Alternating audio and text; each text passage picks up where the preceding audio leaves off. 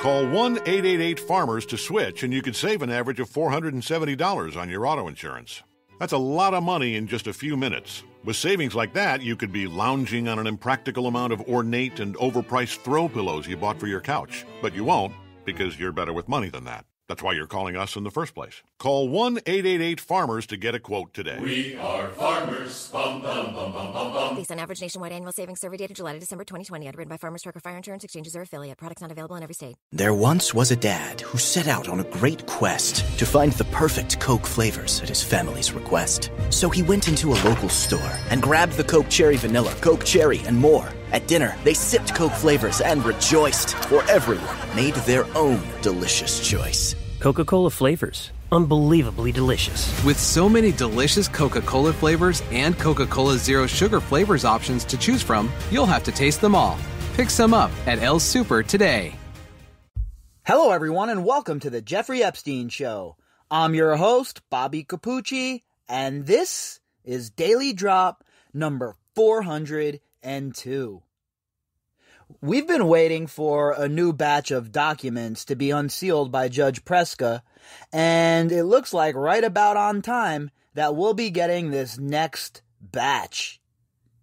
It seems like the process is going to take roughly 2 months or so between each drop, and now we see Preska sticking to that schedule and announcing that the second drop, or the next drop I should say, will take place next Tuesday. Now, there's going to be some of the documents that are going to stay sealed, and those documents will be ones that have to do with consensual relations had by Ghislaine Maxwell and obviously redacted names in this paperwork. So we can expect another, I would say, few hundred pages probably. And again, I would caution anyone to think that there's going to be huge bombshells in here, because I highly doubt that's going to be the case. But what I do think, like with the other drops, is that it will provide some more context, fill in some holes, and it will add just a little bit more meat to the bone, right? And when you're talking about a case like this, I think that's one of the most important things to keep in mind, the context of everything. Because things on their own seem almost impossible or like something that is made up. But when you put it all together in the context of the story, you see how all the pieces fit together. And you see how this criminal enterprise was conducted throughout the years. So that's why it's so important to have these dumps. And because it shows that the federal government is interested in some transparency as well. Because we know that there's a lack of that. We know there needs to be more transparency from the federal government, most certainly here in the United States. So anytime there's transparency from the courts or from the government itself, I think that's a fantastic thing. And with Judge Preska unsealing these documents, it's only a step in the right direction. Now, do I wish everything was not redacted? For sure. But I do understand why certain things would be redacted in the interest of privacy. Now, we all want to know every single thing, of course. But we have to remember that we have to respect the rule of law, right? And there's certain constitutional rights that need to be protected, and it's important that we recognize that stuff and we, the government does things the right way. Because one of the major reasons, for me anyway, that I got involved in all of this was that the government was always cheating. So they don't need to cheat here. There's plenty of evidence, and they need to just get themselves a proper conviction with good old-fashioned police work. And so far, with Ghislaine Maxwell here, and since her arrest, it certainly seems like that is what's occurring. Can we get the old okey doke pulled on us? Of course we can. It's the federal government we're dealing with here. We're talking about some of the smarmiest SOBs going. Some of the people who embody the whole entire outlook of of it being worth what it costs. These are the kind of people that they think that if the gain is worth it, then it's okay to displace millions of people. It's okay to drop bombs on places like Yemen. If the means justifies the end, then it's okay to them. That's how they roll. That's how they function. And these are the very same people that were rolling with Epstein and protecting him. So it's a good thing for sure that we're getting some transparency, but I definitely would like to see even more. And not when it comes to constitutional issues, but when we're talking about like the grand jury stuff from the original case that is still being redacted and classified and sealed, all of that stuff should be made public. That stuff is very important to the case, and it grants great context to everything that's going on. So I would love to see that stuff be unsealed and released into the public. I mean, I think that would provide so much insight. So hopefully, with Judge Preska setting precedent here of unsealing these documents, that we see this start to happen more and more, not only in this case, but in other high-profile cases as well. All right, so let's jump into the article. Tonight, our article is from the Miami Herald, and the authors are Kevin G. Hall and Ben Wider. Headline: Judge orders release of more Ghislaine Maxwell records minus salacious details. And I think people will be able to fill in the blanks with the salacious details portion, right? Same like with when it was the names were redacted last time, how they went through and pieced it together, who the redactions were, et cetera, et cetera. So, you know, I'm sure there are plenty of you out there that are going to dive in and try and figure out these unredacted names. So next Tuesday, I hope you all have your schedules cleared and you're ready to do some sleuthing. A federal judge on Tuesday ordered the unsealing and release of dozens of documents in a now settled civil suit involving Ghislaine Maxwell, the jailed and accused co-conspirator of the sex offender Jeffrey Epstein, but afforded the longtime Epstein associate a measure of privacy by ruling that salacious portions of testimony about her sex life will remain private. And again, I want everything to be blown out, right? I want the doors blown open and everything to be unsealed and unredacted. But I get it.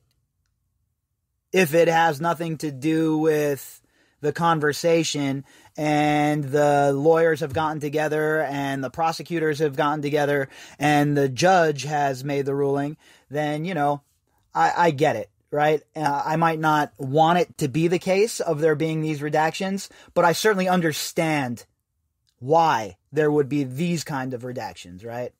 Because they really can't, we don't want them to set some sort of a bad precedent here, and then that precedent is used later on for some weird-ass government overreach, right? So again, I want the government to play by the rules, and I think that within the rules of the playing field, that there is plenty for them to smash Maxwell with and on. The Tuesday hearing presided over Judge Loretta A. Preska involved the release of documents in a settled lawsuit between Maxwell and Epstein accuser Virginia Roberts, something sought by the Miami Herald, and the biggest point of contention was a July 2016 deposition by Maxwell. That deposition was forced on her after she was deemed unresponsive when she sat before Roberts' lawyers in an April 2016 deposition. Much of that grilling had to do with her sexual behavior and that of Epstein. So again, I am sure that there are all sorts of intimate moments talked about within the deposition.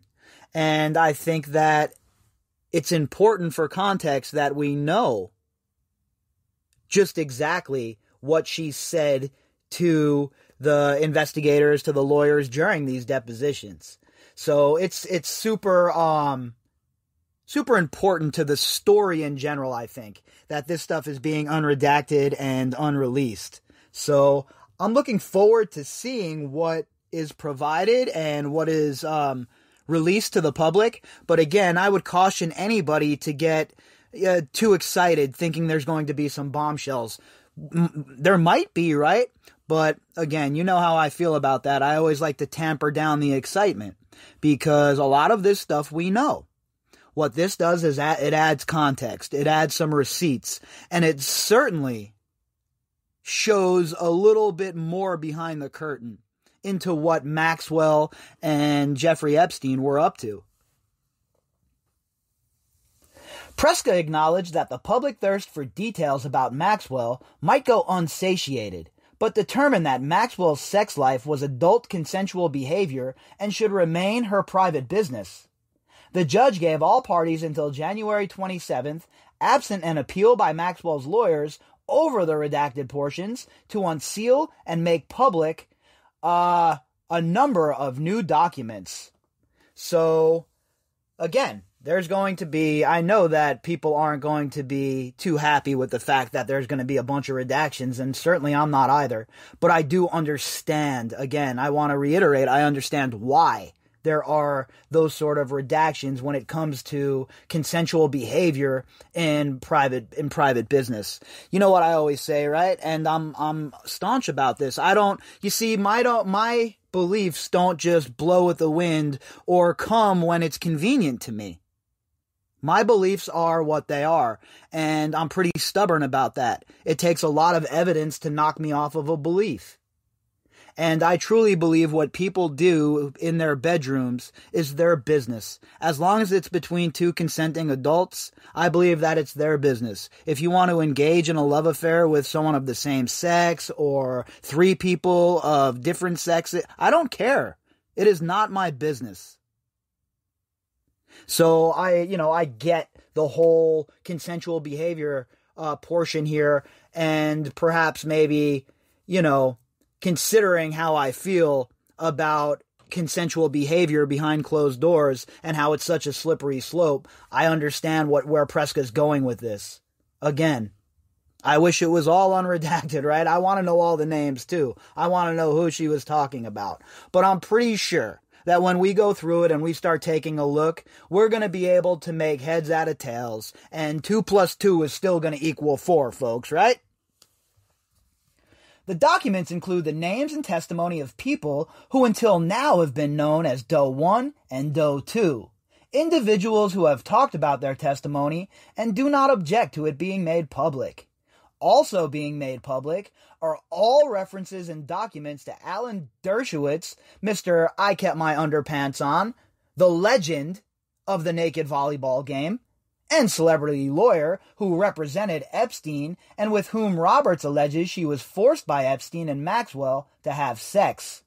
Dirty Dershowitz, Mr. I Kept My Underpants On, strongly denies the allegations and also has dueling defamation suits with Roberts. Because, he's such a pleasant man, such a nice man. If you joined the live stream on Sunday, I talked a little bit more about Dershy Dersh over here and about his unhinged behavior and how he's an absolute embarrassment for anyone to be involved with him. So,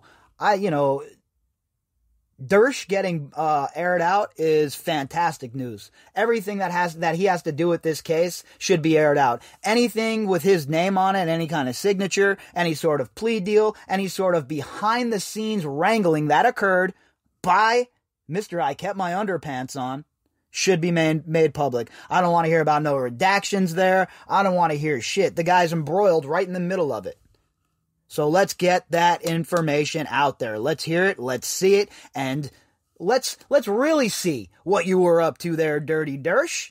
You sure got a lot of whinging going on. You sure do have a whole lot of belly aching. But you know what you really haven't provided? You haven't provided any receipts. Just a narrative. The judge held several other does, people who gave testimony, but may not want it to be made public, would remain under seal or redacted from the documents being released until their individual determinations are made.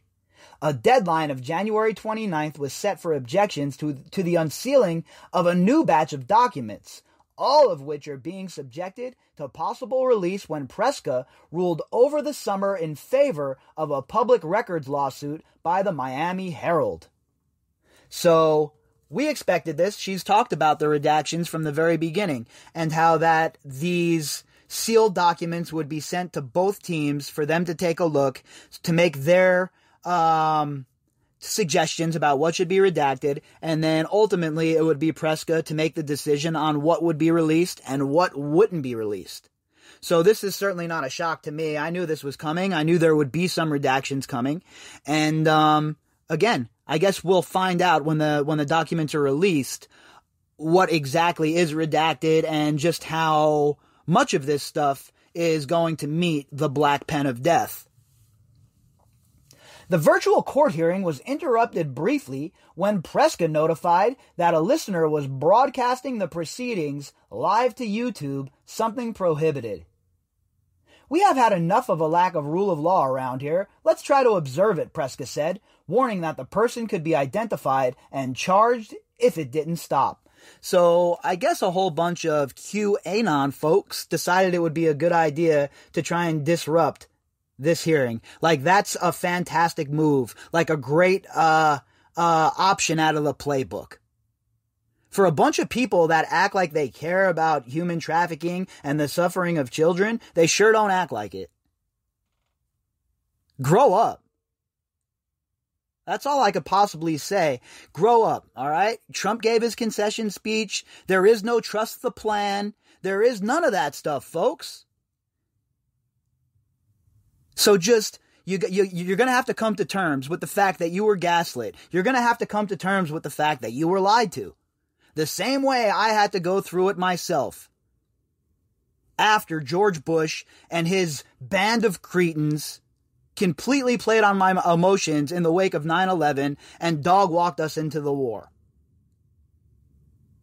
You have been lied to. And all of these content creators out there that were pumping this QAnon shit like they had some behind-the-scenes information, like they were in the know, I hope that all of them have an absolute abandonment of followers. I would never, ever, ever spend my most quality commodity, which is my life minutes, with people who have lied to me for 4 years about trust the plan, where we go one, we go all. Ludicrous nonsense. Absolutely ludicrous, okay? So, here's an idea. Why don't you focus on other things and leave this Jeffrey Epstein case alone? Because all you're doing is causing problems, okay? And it is not welcomed. It's not going to be met without me absolutely abusing the nonsensical morons who engage in this behavior on the podcast. And frankly, it's just a bad look. So my advice to everybody who is feeling like they've been lied to by these grifters, these content creators that told you a story for 4 years that even Alex Jones said was a bunch of nonsense. Imagine, even Alex Jones thought Q was a bunch of BS. And now, don't get me wrong. I understand why people would fall for something like that.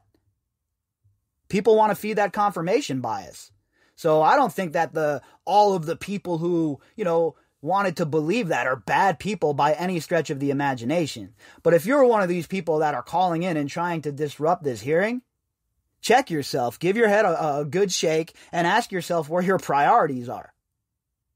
If you really cared about what was going on and you truly wanted to make things work, you'd be focusing on the midterm elections and trying to get good quality candidates elected, instead of LARPing and running around telling me that Tom Hanks was arrested and he's in Gitmo and there's the military has Nancy Pelosi's laptop and all this other weird, wacky bullshit.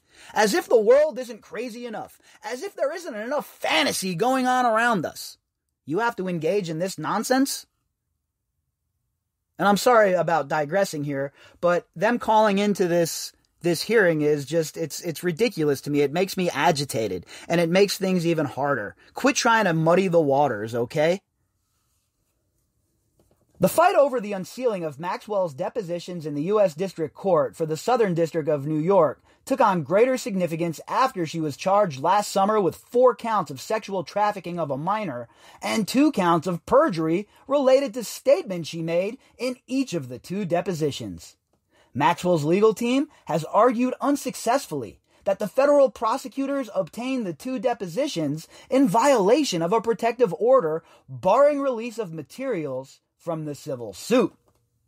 So they try to say that the prosecutors pilfered this information from another ongoing lawsuit and they shouldn't have had access to it in the first place.